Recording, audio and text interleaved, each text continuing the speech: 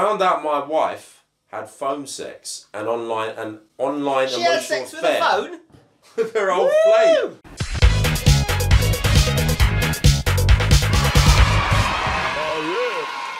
Dear Georgia Luke, I'm a man in my 40s and I've recently found out that my wife has been having some sort of emotional affair. Have you noticed that we always have to define what kind of affair it is?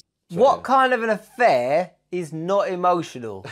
What would be an emotionless affair? I watch TV commercials and get emotional. You do, George. Right? You get so emotional. I step outside, I get emotional, right? I eat some food, I get emotional. Whether I'm like, this is crap, or I'm like, oh, this is really nice. Like, how could she have not had an emotional affair? First of all, right, think about some of the ways in which you use language, because it sounds like there might be a communication problem between you and your missus, you know? So anyway, sorry about that. Didn't mean to start by insulting the poor person in need. Sorry about that, mate. Right, so some sort of emotional affair with an old boyfriend. Oh no. Yeah, that's not nice. No. Sorry about that. We've been together for nearly 20 years, most of which has been very happy, and we also have 2 children together. It started out as reconnecting via social media. Then they start... Pain social media, isn't it? Then they The started new age. to text and chat a lot. No. See, so first of all, mate, you've got to lay some boundaries.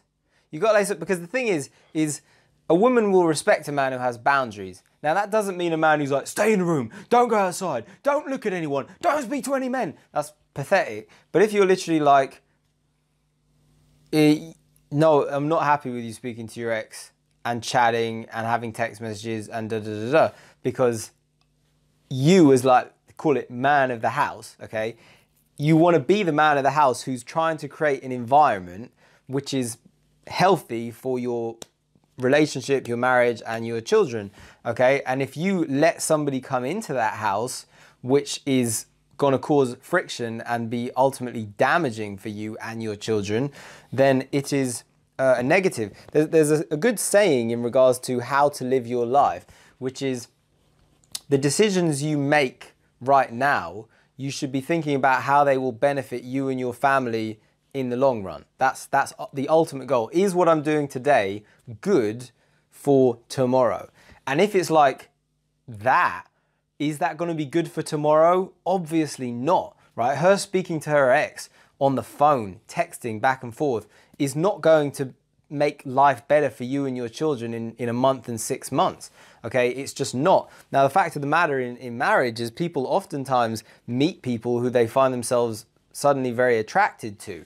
Now, if you strike up a stronger connection and keep it going, you have a whole sort of brief encounter scenario like that magnificent film, okay?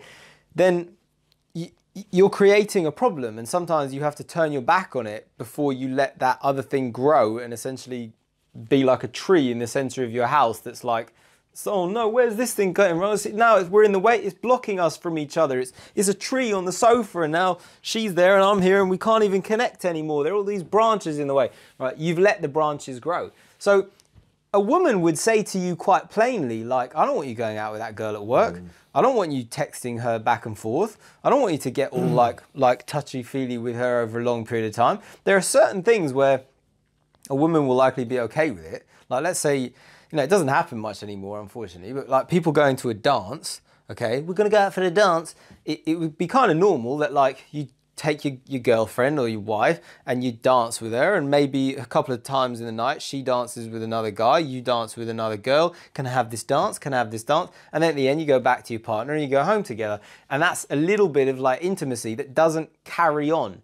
It's not like, oh, I've got that one's phone number and that one's phone number. No, it's a bit of a dance and you warm each other up, and it can actually be quite a turn on, right? Believe it or not, you can see your girl with some bloke having a friendly dance, and you're like, I know he likes her. I know he likes my girl. I know he wants to take her home and give her a bit of a rogering. And it can make you just a little bit jealous in a way that's not unhealthy, because it's like, yeah, I've got a bit of a catch, haven't I? Right? I've got something that's sort of rare and sought after. Yeah, that's not so bad. But this is you bringing it into the home, okay? You're bringing it into the home because that's what the phone has done, and it's dangerous. It's not your fault. It's technology. You didn't plan for it, right? This is brand new. But the fact is you're bringing the person into the home by letting it happen. And so as a guy, you got to do your guy stuff and say, this is not acceptable, yeah. It's my way my way or the highway. Someday you'll see things my way. Thank you to that courtesy of Fred Durst, you know, bringing his poetry here into this gaff, right? But yeah, so it's a bit difficult. I'm not telling you to be rude or aggressive to your honey, but do say to her, how would you feel if I did this to you? If I just called up my old girlfriend and chatted to her every fucking day, right? Would you be okay with it? She'd be like, okay, I guess I see what you mean. You'd think so, you'd hope so. Right. So they started to text and chat a lot. The messages became flirty and then sexual. And this progressed to phone sex. How the fucking hell do you know? What, are you sitting in the room listening? Like, Jesus, there's a certain point where you got to say, hang on a sec, why is he in the bed with us? Like, and you just rolled over to the corner. Oh, I think maybe she likes him. As they're like going at it. No, that's horrible. Not nice. Oh God, I feel sorry for you. So it feel progressed for you, to man. phone sex on a few occasions. She told me they've never met in person since reconnecting online, and that she's going to tell him it's over, and that they can't. How do chat you know anymore. that they had phone sex? How do you know? I mean, phone sex is not text. Phone sex is, what are you doing right now? What are you wearing? Put your fingers down there. Oh yeah. How is it? Is it all moist? Oh my God, are they slipping in? Did those fingers find their way into your little cave? Your little bat cave, did they? Is Robin in there as well? Have you got a Batmobile stored in there? This is every man's fantasy. Yeah, I mean, how... Combine sex with Batman and Robin, George. That is the ultimate fantasy. You just got perfection right there.